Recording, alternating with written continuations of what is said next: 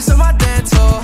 Yeah, that's how it's supposed to be. I used to call you my name. Yo, what's up guys, it's E.R.P.I here, and today's tutorial I'll show you guys how to make that amazing splitter effect in Davinci Resolve. A lot of you guys have been commenting that you want a tutorial on how to make that kind of splitter effect in Davinci Resolve, so here I am making a tutorial. The only plugins you will need for this tutorial is the BCC and Sapphire plugins, but other than that, drop a like, drop a sub, and let's get right into the tutorial.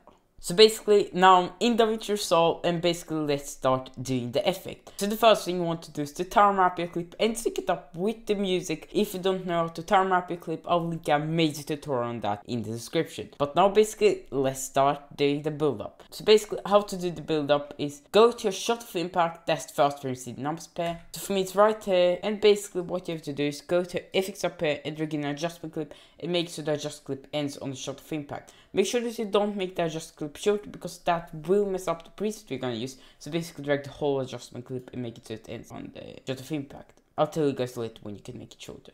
But then basically just right click on the adjustment clip and press open in Fusion page, or you can just go to the Fusion tab. And in the description you should find the Google Draft folder, and in that Google Draft folder you should find the preset called Build Up E.R.P.I. Basically just download that preset and just drag it in like this. It's pretty long. Basically what I did is I basically kind of just added a beat shake, not really a beat shake but kind of, and a little glow and some UVHS to make this like kind of cool scan effect.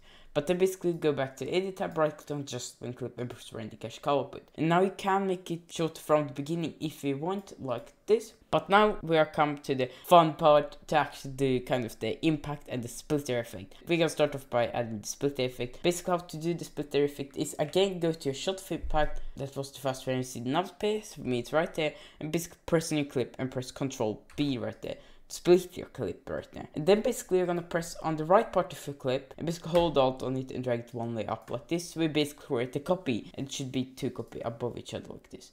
Basically what you're gonna do now to this copy above is you're gonna right click on it and press new compact clip and press create. That's really important because the glass splitter effect won't work if you don't do that. But basically when you've done that, you can just hover over the compact clip and go to the Fusion tab. Then in the same Google Draft you should find the preset called glass splitter E.R.P.I. Basically just down that preset and just drag it in like this. You will need the BCC plugins and Sapphire. Then basically just connect them and you'll see this really cool splitter effect. In my opinion it's crazy good. But then basically go back to edit tab, and basically what we will do now is we'll add the impacts to the shake and the glow. Some of you guys maybe don't want to do that, but I think that it just adds this kind of cool effect to the clip. But how to do the impact is again just go to effects and drag an adjustment clip and make it so it starts on the shot of impact and drag it above everything. Make sure that you don't make the adjustment clip shorter again, so basically just drag the whole adjustment clip and make it so it starts on the shot of impact. I'll tell you guys later when you can make it shorter. But then basically just hover the adjustment clip and go to the Fusion tab. Then in the same Google Draft folder you should find the preset called Impact E.R.P.I. Basically just down that preset and just drag it in like this. It's really cool. It's just a pretty cool impact, just like some saturation and some glow. I don't know, I just think that it's really makes the effect look better. But then basically go back to edit tab, right click on the adjustment clip and press render cache color output to like take away that lag, you know. But then basically you can make the adjust clip shorter from the end if you want. But yeah, hopefully this video helped you out. I know that a bunch of you guys have wanted a tutorial on how to make the splitter effect in Davinci Resolve. Basically here I did one. Hopefully you guys enjoyed it. If you did, please consider drop a like and the sub, since it actually helps out quite a lot. But other than that, see you guys in the next video. Bye.